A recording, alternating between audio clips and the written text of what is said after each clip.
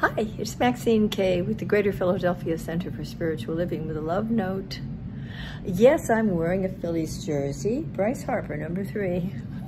It's not that I've attended so many games. I'd love to go to more. We just haven't too much, but we love to root for the home team. And thinking about baseball and thinking about today being Juneteenth, we're looking at sometimes how long it seems to take for human consciousness to evolve into a greater awareness of fairness and justice and inclusion. Jackie Robinson, everybody knows about Jackie Robinson, and we have believed for years that he broke the color barrier for the Major League Baseball in 1947. As a Brooklyn Dodger, he came out onto the field in that year, and I have always believed that it was he who broke the color barrier. And yet I just found out something else. There was a gentleman by the name of Moses Fleetwood Walker who played for the Toledo Blue Stockings in 1884, an African-American man who was actually the first to break the color barrier 77 years prior to Jackie Robinson. And the American team or league that he was with at the time is now called the American League. It was the American Association or something like that.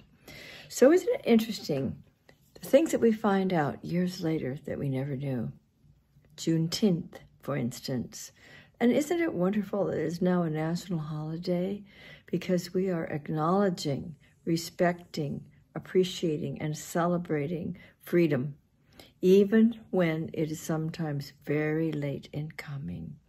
And you know, it was 2.5 years after the Emancipation Declaration had been signed by Abraham Lincoln that a group of soldiers rode into Galveston, Texas, 2.5 years later, to let the enslaved people there know that they had been free for 2.5 years, and no one had told them. And that was on the 19th of June of that year.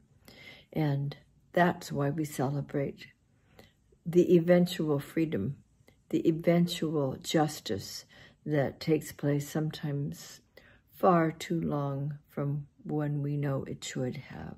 But we do celebrate. We celebrate the freedom. We celebrate the growing awareness and consciousness of humankind that all men and women are created equal, that there is every reason to feel respect and appreciation for one another, and to experience our innate freedom. That's my message for today. It's my message for every day. So please know how loved and appreciated you are, and we'll see you very soon. God bless.